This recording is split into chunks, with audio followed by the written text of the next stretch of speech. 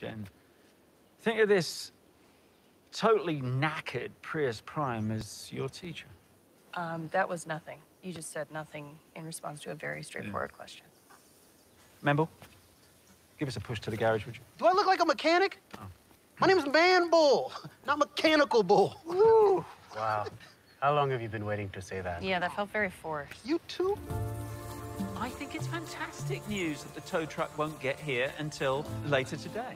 How is that fantastic news? Well, it means that you can spend some time here. You know, relax. Is there no cell reception here? No.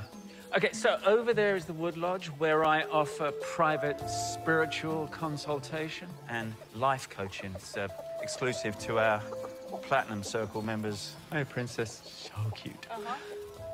Uh-huh. Oh, you got a text? Did I? Yeah. Where? No. Very funny. In our ceremonial sweat yurt, we integrate the past and the present into one being. So what do you say?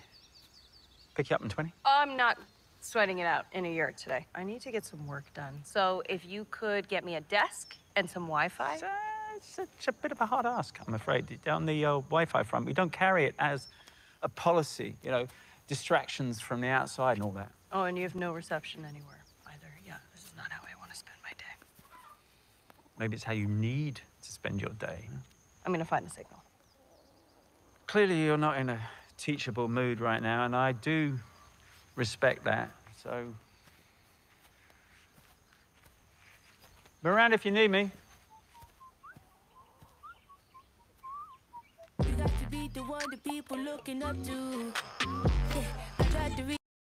So by far it seems that the main villain is not going to be Abomination in the series, as it seems that he has actually changed, and he was not basically pretending to be a different person. Rather, he is a changed person now, and he can control his powers just like Hulk and She-Hulk.